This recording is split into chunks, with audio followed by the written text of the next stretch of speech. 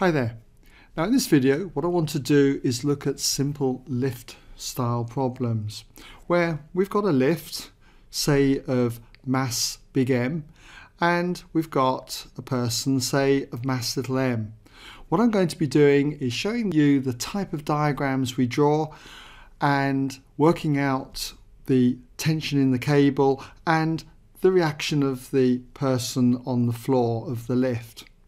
So let's start first of all by looking at a lift that is in equilibrium or moving at a constant speed.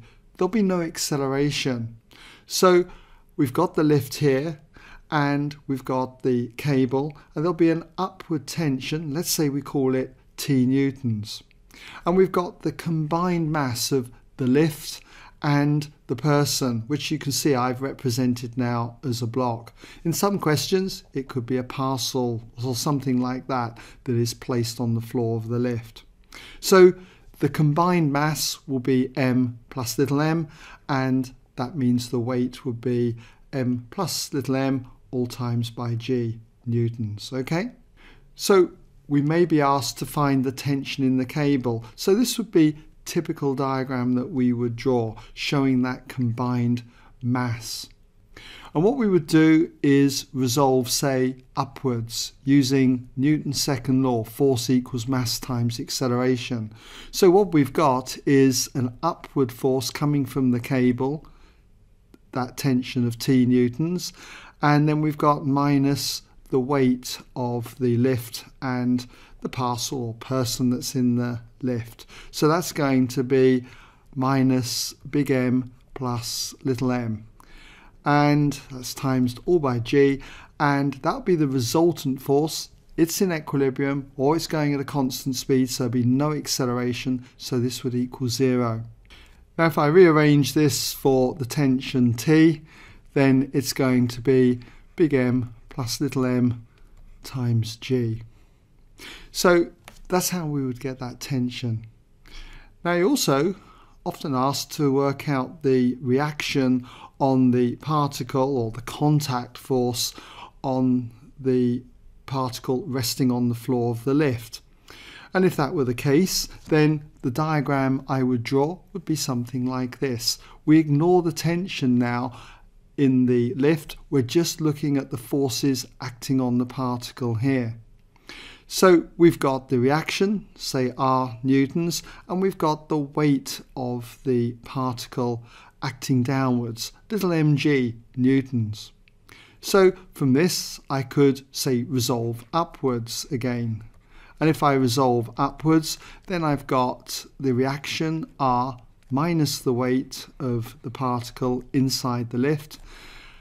That's going to equal 0 because it's in equilibrium, there's no acceleration. So rearranging this, we can get the reaction acting on the particle. R will be equal to mg. Very basic, okay?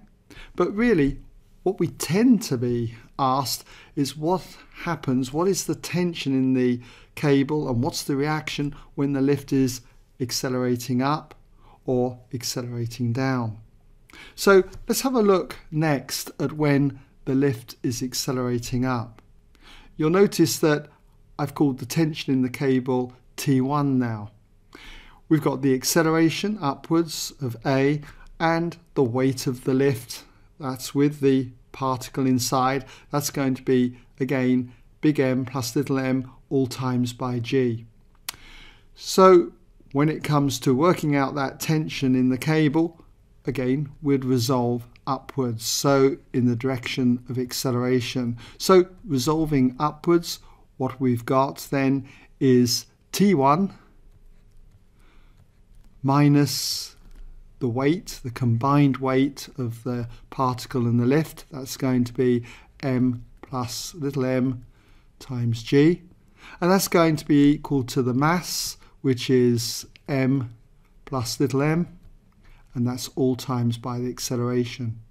So if I made T1 the subject, then T1 would equal all of m plus little m g plus, and then we've got all of m plus little m times a. And can you see that this tension T1 is greater than the tension that we've got here, because we're adding on this extra term here. So just put that in here. Note that the tension T1 is greater than what it would be if it were in equilibrium. Now, what happens when we've got to consider the reaction on the floor of the lift when the lift is accelerating upwards? Well, the diagram would look something like this. I've labelled my reaction R1, and we've got the weight of the particle inside the lift acting downwards, little mg. So for this, we would resolve in the direction of acceleration. So I'd resolve upwards, and resolving upwards, we've got R1 minus mg. That's our total force then. Acting upwards is equal to the mass, which is m, times the acceleration.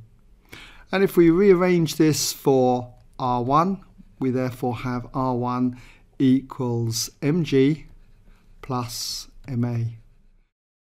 And can you see that when we compare this reaction to what we had when the lift was in equilibrium, because we're adding this term on the end, it's going to be greater. So we'll just put this here. Note that R1 is greater than R. And you should have experienced something like this, maybe in a lift. If it was to accelerate fast, okay, you'd feel yourself driven into the ground. You'd feel that force coming up from the floor, if you like. You'd also experience this in a fairground ride, say, if you're sitting on a seat and you're accelerated upwards, you feel yourself driven harder into your seat.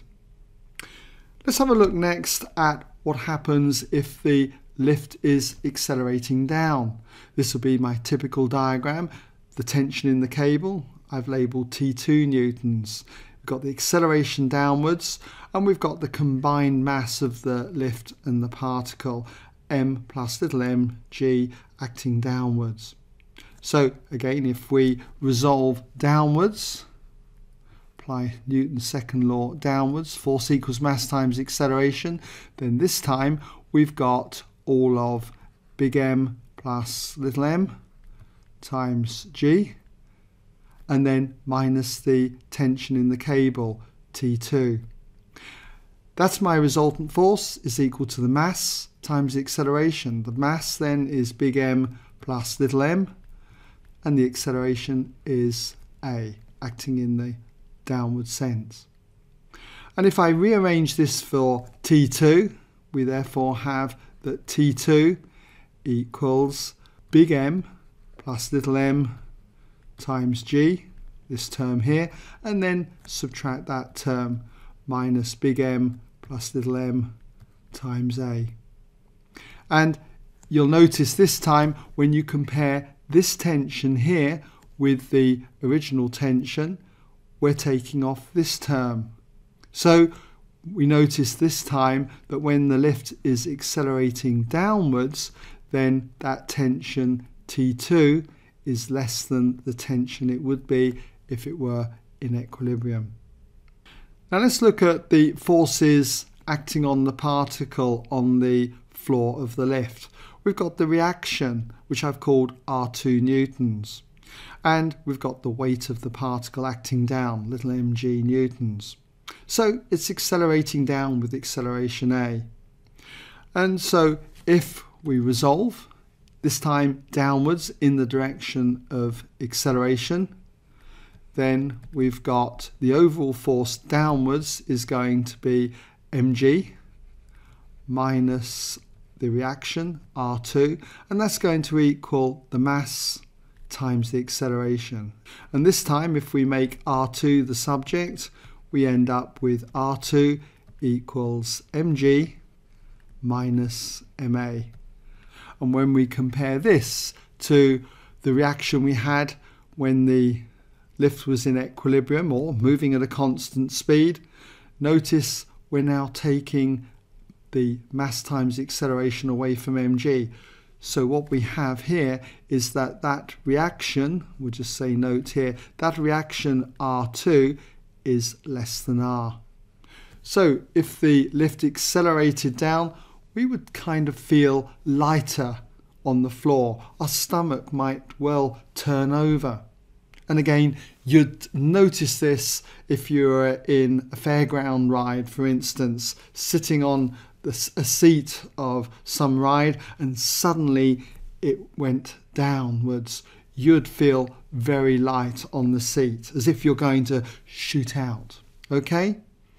So I hope that's given you some idea of the type of diagrams we draw with these simple lift problems, the equations that we form, and how we go about finding then the tension in the cable and any contact force with a particle on the floor of the lift. All right?